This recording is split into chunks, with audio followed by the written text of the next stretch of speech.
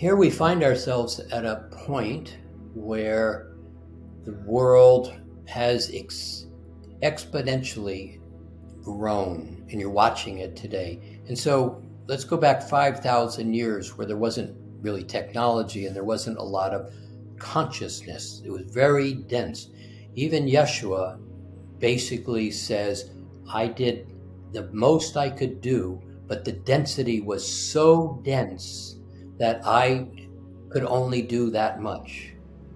But then he says, what I did, you will do more of than I did.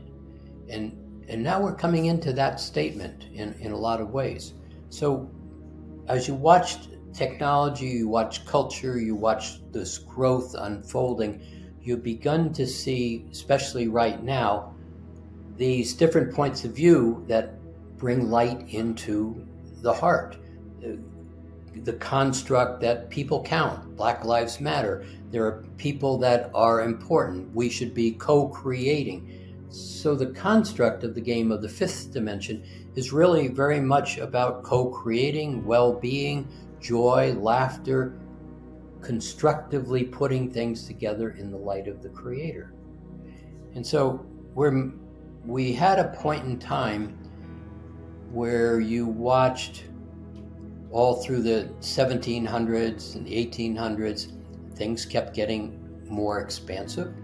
Into the 1900s, you had World War I, World War II, and then you began to find something happen very quickly. There was a whole level of massive growth. Now, not good or bad, just massive growth, and awareness and education and choices began to be made available. And it was very much in the light that was coming into consciousness, into the hearts of humanity. So there was a point in 1987 called the harmonic convergence. And the harmonic convergence was a simple question to humanity. We're at a particular point. We've been here before. In the last 5 times that we've been here, 6 times we've been here, the choice was we can't get to where we want to go, so we're going to self-destruct the game, not destroy it. We're just going to go away and come back with a different approach. And so this time the question was asked, and it didn't need 51% of the planet. It just needed a level of very defined consciousness that basically said, let's go for it. And there were enough beings on the planet that said, let's go for it. And so in that instant, in 1987, you were changed. I mean, you were changed. What you think your past is, as you basically define your past, some of it is correct in your awareness. A whole lot of it is new awareness that didn't even really happen. It's not that you were controlled. It was just that you were given a new framework to begin to play with. Kind of a new operating system, if you would. That began to accelerate very quickly, and there were changes that were made. It's like the light began to come into consciousness, and you watched it in growing really very much in the 60s, when you had all of the movements in the 60s, the women's movement, the environmental movement, the anti-war movements, all of that all over the world was the waking up to be able to approach that question. And those that were playing at that time said, let's go for it. So you had some interesting changes in 1992, 1994. The first big one came in what was defined as Y2K, 2000, the change of the century. And then project from 2000 every year moving forward to 2011, there was these levels of light, this consciousness that was coming into the game. And in 2011, something really specifically happened. And in the context of really all the religions, it says that there's going to be light brought into consciousness. But in the context of the Christian religion, not making that good or bad or right or wrong, that space where Yeshua not being, in this case, an aspect of church particularly the Christian church. So I'm not making him a Christian representation. I'm not validating the church or invalidating the church. But Yeshua basically said there'll be a point where the light of the source will return. The love of the Creator will come back to the planet. Now, the church has said Jesus will return. That's not what he says, and he says it all the time in conversations that we have. And basically, in 2011, the aspect of love, the aspect of source, that part of source called love, was brought back to the planet, opened the heart of every being on the planet. And then 2012 was the piece that actually set in 2011 set in motion. And what effectively happened was the operating system. Think about a computer. You know, you get all this new software and all these new opportunities and all this new fast processing that comes into being, but your hardware is old, and the hardware doesn't support the new software. So in 2012, effectively, there was a new operating system brought into humanity. And that operating system basically allowed for a massive expansion of love and light to be brought into consciousness. And you've watched this whole technological as well as conscious evolution. Now, many people will go, what are you talking about? I mean, we've got more wars, we've got more authoritative governments, we've got more poverty, we've got more them versus us, we've got 1% having all the money and everybody else having to be in some level of survival.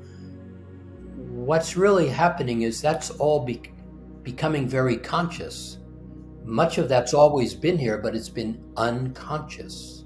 And so you're watching the world become conscious. And then it moved into slowly, or at least in a way it wasn't quite obvious, 2013, 14, 15. In about 2016, that whole state of authoritative backlash began to come into the mix. Basically, what you were watching is those who could not have the love of the Creator, that were arguing for their limitations, for their status quo, for their lack, for their need to have everything they had nicely put in place. They're still arguing for it. And so it's me against you is that whole argument that you're watching in the world right now.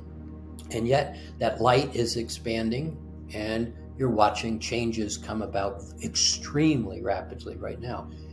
And then in 2019, you had a massive shift of consciousness occur, and it was coronavirus. And many people died. That's tragic on one hand. But basically what happened is that vibrational field of light interrupted everything related to how it has always been. And so now the world's repositioning itself to kind of move into another position. So you're going to watch these next couple of years be, on one hand, phenomenal in terms of what begins to be presented to make a healthier world come into being. And at the same time, you're going to watch those that are arguing for their limitations get very loud. You're going to very likely see different wars. You're going to see different banking failures. You're going to see different shifts in economies. But at the same time, there's an underlying light that is evolving in the hearts of every human being on the planet. So the process of how do we solve this kind of misaligned game that was created wasn't created intentionally. It was just like, okay, this is what we created, and now we've got to figure out how this isn't quite working. But there's another part of the story we'll do maybe another time, which is, well, what wasn't working about it? And how did all of the great beings say, wow, isn't this a phenomenal game? We've never seen something called separation, duality, them versus us, right and wrong. There was never a creation. See, because everything up until the fourth dimension was love. and light and joy. And I'd like an apple, and the apple appeared. There was no doubt or hesitation about the apple appearing. So we're unraveling out of this space, and it's really pretty amazing where it's going. I'll make one last comment. There were 12 planets in all that is, and they were special. Special, that's not the right phrase. They were unique, though. They had the love of the Creator applied in certain ways, that they were planets of love. And when that wobble began, the mutations, the distortions began, one of those 12 planets began to be very affected by the wobble, and it was this planet. And this planet fell out of love. Now, just kind of hear that lightly. It basically lost its ability to manage its own space. One of the primary reasons is humanity dropped into that fourth dimensional space. Fourth dimension is a thought realm. And one of the things about thoughts, do you ever ask yourself, where did that thought I just thought go when I was done thinking that thought? It goes somewhere. It doesn't just poof into the air and gone. And so one of the things about the earth is the emotional body of the earth is the fourth dimension. All the thoughts ever thought are surrounding the earth in terms of its emotional field. So when I say the earth fell, anger, rage, resentment, jealousy, war, hate, incest, rape, domination, competition, advantage over, just simply took over in that last iteration of such a way that basically the earth lost love. The elementals lost love. That's a story all by itself. And so what's being asked right now to humanity is, can you find love? Can you find the light that basically says, how do I bring this light back? Extraordinarily successful. We've already been successful. The game is complete. We are all going home. But it's this wrap-up period, this transition period, this period that everybody has to recognize that they are aspects of the light of Source. And putting themselves back into the light of Source is simply going to change the game completely. There's so much more to this, but basically that's how the archangelics describe the fall of consciousness.